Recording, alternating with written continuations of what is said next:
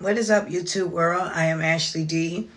So this is my response to the comment section under the SHANQUELLA Robinson situation. First of all, my deepest condolences to her and her family. May she rest in peace. You were wondering why I was going so hard on the guy. Well, the guy naturally was supposed to be one of her closest friends. Her family trusted him to be with their daughter, and for her to return home safely. They not only answered the door for him plenty of times, but he sat at their table.